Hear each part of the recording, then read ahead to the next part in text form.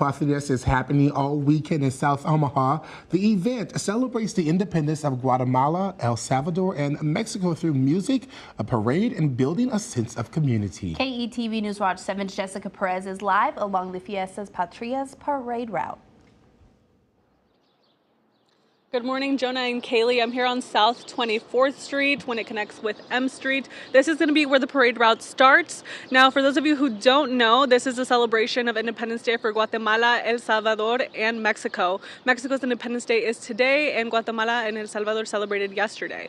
I'm joined here with Executive Director of Cinco de Mayo Omaha, Marcos Mora, to tell us a little bit more about Fiestas Patrias that's happening this weekend.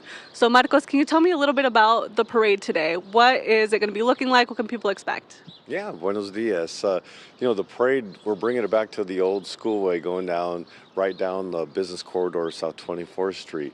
So we're actually going to have the consulates from Mexico and Guatemala and Salvador. They're going to kick it off. So we're going to come down down 24th Street from M all the way down Q. Yeah. And what is the best spot to watch the parade from? Well, the business district, you can line up all along. I would say anywhere between probably O and Q Street, a lot of open space that'll be there.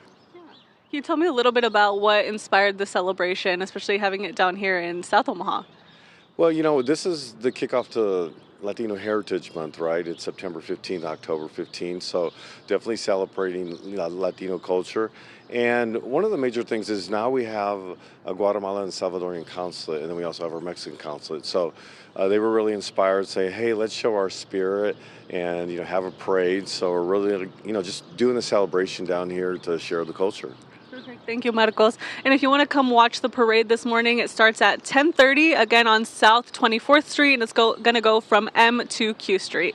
Jessica Perez, KTV News Watch 7.